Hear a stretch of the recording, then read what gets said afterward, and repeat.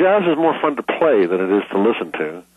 And jazz fans are something that I adore and love because they are great fun to play to. Jazz music itself, not so much. But jazz fans are the best. They will put up with anything. They pay good money to hear all your shit.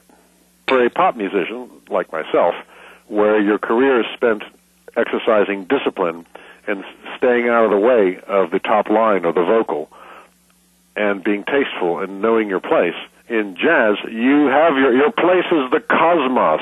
Play everything you've got now. Don't step aside for anything. Let us have it. Now, for the listener, the normal, sane listener, that could be described as indulgent and annoying. But for the jazz listener, they can't get enough of it, in which is why I say that I love to play for jazz fans, and playing jazz music is fun because you can do all that stuff, but listening to it, I'd rather listen to J.J. Cale.